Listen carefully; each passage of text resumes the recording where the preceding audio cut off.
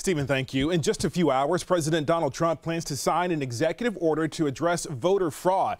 He'll establish a new commission to investigate election integrity. We just learned about this executive order this morning. Ariel Clay joins us from the live desk with what we know so far. Ariel. Wendell, senior officials in the Trump administration confirming this to ABC News just this morning. The president is expected to sign the executive order, which will establish this new commission today. Its sole purpose will be to review alleged voter fraud and voter suppression in the U.S. And some of the people expected to be named to this commission, Vice President Mike Pence and the Kansas Secretary of State.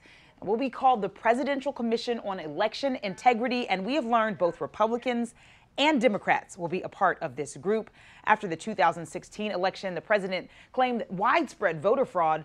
Mr. Trump nor his team have provided any evidence on that. And now we're going to turn to a story we have been following all morning. If we can pull up Sat 12 here, you see that statue in New Orleans that has been removed. That Confederate statue removed, the second of 4 that are going to be taken down there in New Orleans. A very emotional scene there this morning as folks both for and against the removal came out to see that taken down. Those crews have been working overnight there, and you can see they have on bulletproof vests, helmets, and they have their faces covered because there are safety concerns as they take that statue down. 2 more now left to be removed there in New Orleans. We'll continue to follow this story. Wendell.